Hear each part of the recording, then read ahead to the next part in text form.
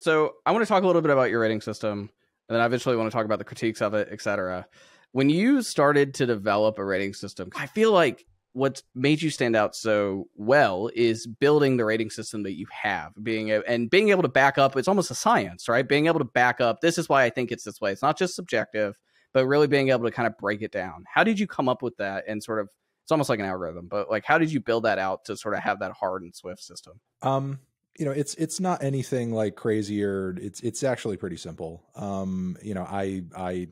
I kind of just take two things into account when I'm trying to score a record overall.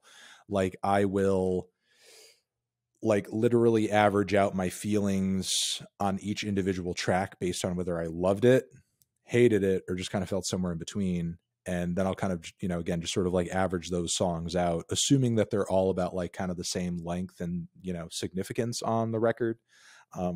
Yep. One kind of rare instance that you have to kind of take into special account recently, I was reviewing this new album from Richard Dawson, who's this, great singer-songwriter in my opinion.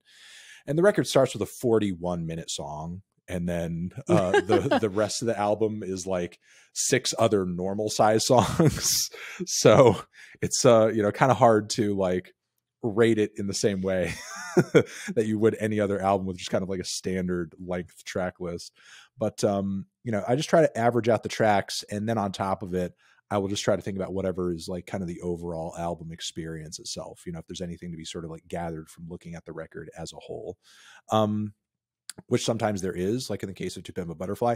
And sometimes, there's not necessarily, because there's lots of great records out there that are merely just kind of like collections of tracks, collections of songs that are all kind of maybe around in the same vibe or realm or whatever. And, I just try to take into account that, 0 is essentially the bottom of the barrel. I couldn't have enjoyed it any less. 10 is the peak threshold of enjoyment. I couldn't possibly enjoy it anymore. I couldn't possibly think of something that would make the record better. And 5 is indifference. 5 is indifference. Anything lower than 5 is disliking. Anything above 5 is enjoying.